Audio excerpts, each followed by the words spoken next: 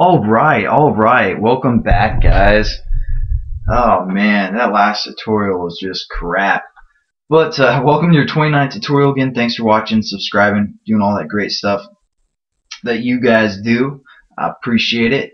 And now we're gonna keep continuing with the Google Maps setup, just the basic stuff. You know, it's we aren't gonna actually develop anything yet. We're just getting things set up here.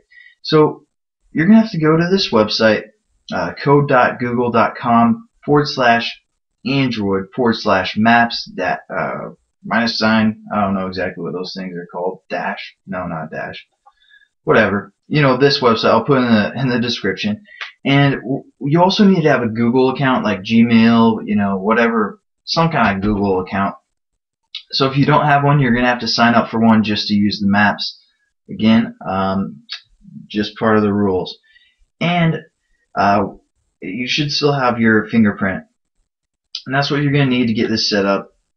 So as always, you know, you just want to read through this stuff, and I'm just going to read through it real quick. Done with it. I agree with all those terms, and now I just have to enter my fingerprint down here to generate the, oh man, this is going to be crazy, to generate the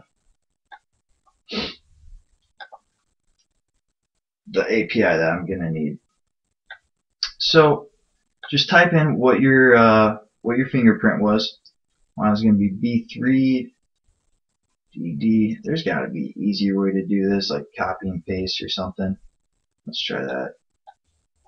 No, I don't know. All right, DD31. Again, this is just whatever yours generated. It should be all different. And then once you get that all typed in, just hit generate. And basically this is going to be our own little code that we can use.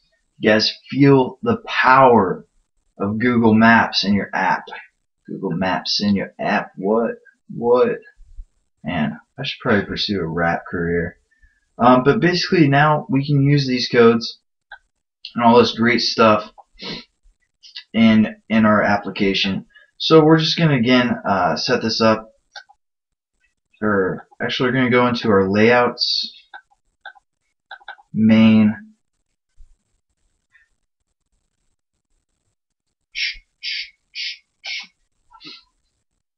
and then we're just going to delete this text view real quick and just copy what the code gave us wherever that went.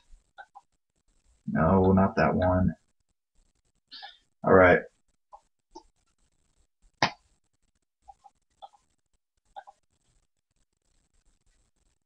Okay, and basically now we can, this is just going to fill the whole width.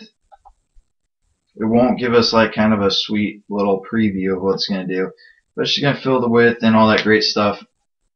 The other thing that we need to do is go into our manifest and set up some other sweet stuff that we can use, like our permissions and all that other awesome great stuff. Wow. Alright, anyway, so under your application, we're going to say we need to use some libraries. So, whoa, still got my caps lock on. Alright, so uses library. The library that we're going to use is Android name equals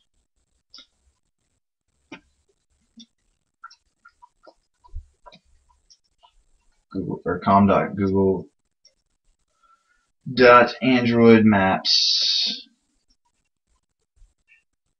and then we're just going to end this bracket. Again, this is right under applications, and this is basically where we set our permissions to, and we're going to need to use the internet permission. So I'm just going to show you a different way that you guys can use that, besides, you know, whatever. So we're going to say uses permission, and then we have all these permissions that we can use. So we're going to look for the internet one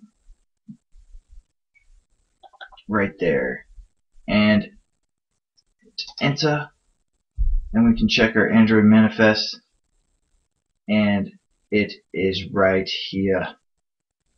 So now we can get set up here to actually do some developing with the Google Maps. And that's probably going to be the end of this video. Sorry, it's real quick. But again, thanks for watching. See you guys later. Peace.